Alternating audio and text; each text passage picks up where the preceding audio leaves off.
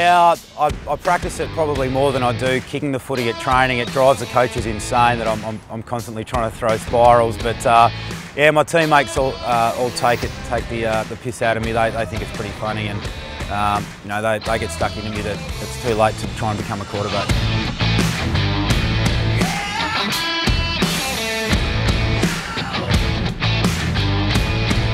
The sports where I am is essentially a one-stop shop for anyone that's travelling internationally, particularly to the States at the moment, or domestically that wants to attend sporting events.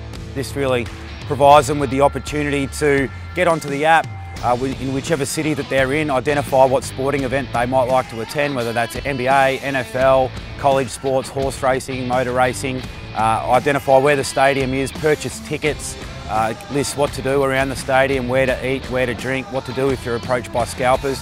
Basically a one-stop shop of information for attending sporting events, and also the ability to purchase tickets as well. College sports is something that I never really understood. I couldn't understand grown people cheering so hard for students. It was just something that didn't really wash with me. But having spent a lot of time there, particularly at Baylor University, my wife's family is 7 generations Baylor. They all went there.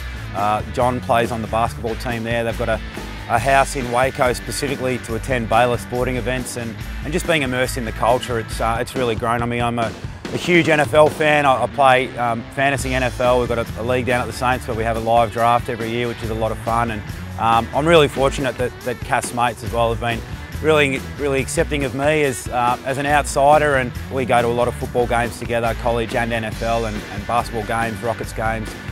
So yeah, I'm totally obsessed now. A lot of the information that exists on the app is actually provided by fans that have experienced something at that stadium themselves. So if I go to a game at NRG Stadium in Houston to watch the Texans, and I've been to a really good Mexican restaurant beforehand, or a barbecue joint, then I can upload that onto the app and provide that information for other people to be able to access when they attend the stadium as well. So it's really interactive like that. Fans can continually upgrade the experience for other fans, which makes it really exciting.